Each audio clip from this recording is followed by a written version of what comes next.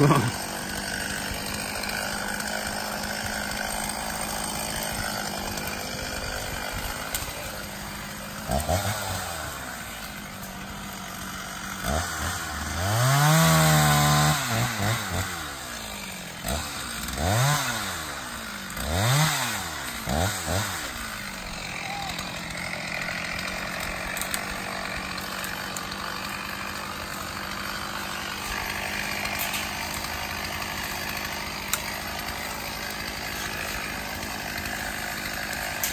the goats were helping.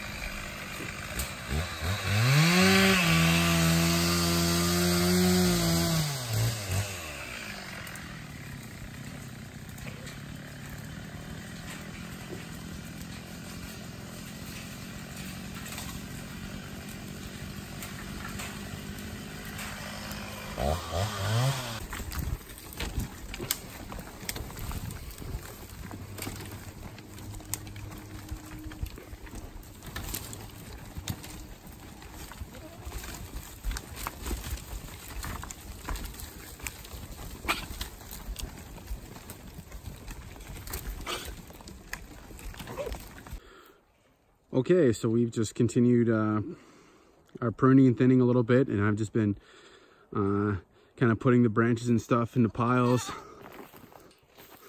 for thatching, and we're just going to keep on feeding, bale grazing on top of this stuff to try and keep layering this stuff in. And there's some areas where it's worked really well already, so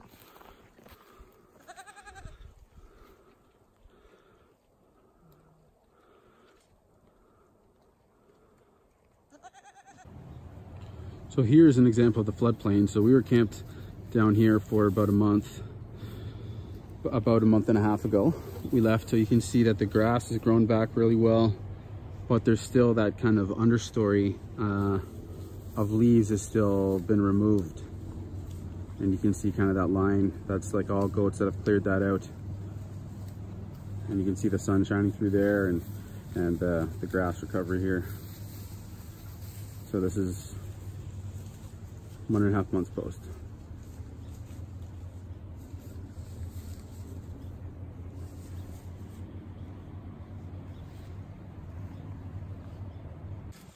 So you see in here the owner's done some more tree trimming.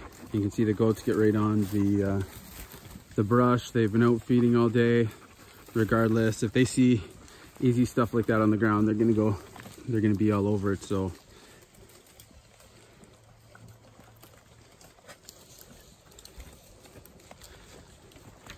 that's maple over there that they're eating.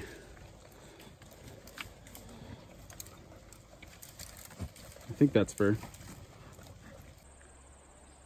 And here you have the recovery of our first location. So we started the goats in here May 2nd till about January 9th, and you can see that the grass has grown up really nicely. That's where the shed was back there.